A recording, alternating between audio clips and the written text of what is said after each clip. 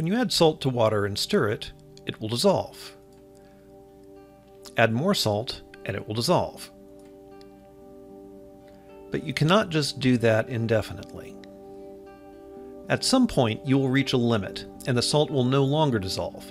In other words, there is a maximum concentration of salt that you can reach in water.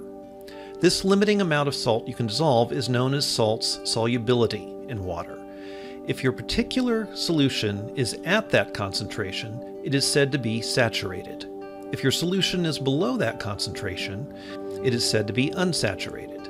If you somehow manage to generate a solution that exceeds its solubility, it is said to be supersaturated.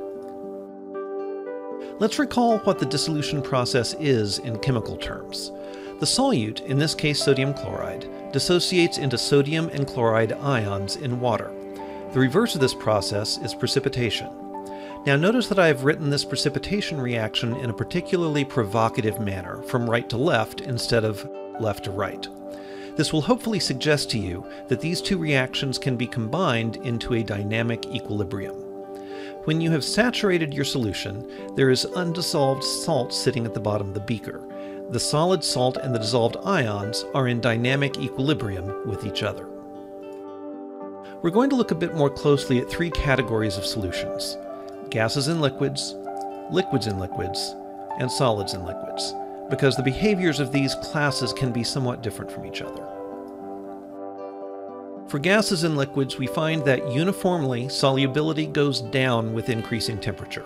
This should make intuitive sense, because the higher the kinetic energy the system has available, the larger the fraction of gas molecules will have enough energy to escape their dissolved state into the gas phase. We also find that the solubility depends on the external partial pressure of that gas. This should also make intuitive sense, because when we look at the dynamic equilibrium of the dissolution process, the more molecules of gas we have bouncing against the surface of the solvent, the faster the forward dissolution reaction will be, shifting the equilibrium in the direction of more dissolved gases.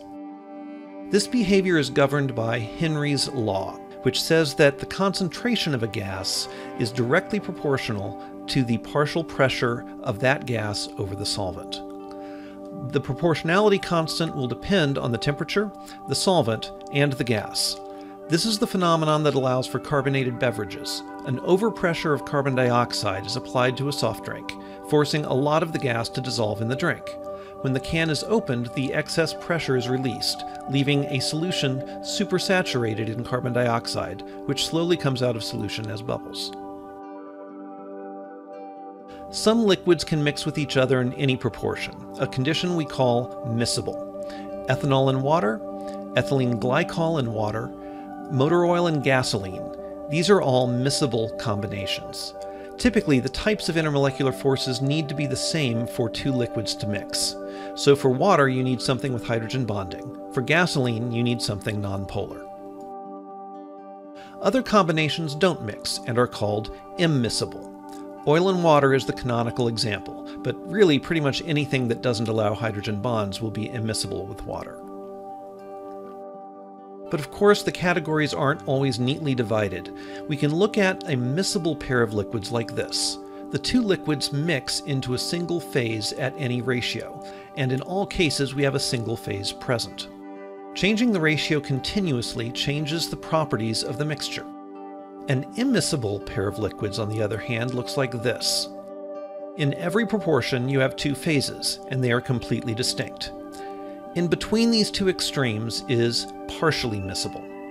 In this situation, a little bit of liquid B can dissolve in liquid A, or a little bit of liquid A can dissolve in liquid B, but in between, there are two phases, each consisting of a different mixture of the two.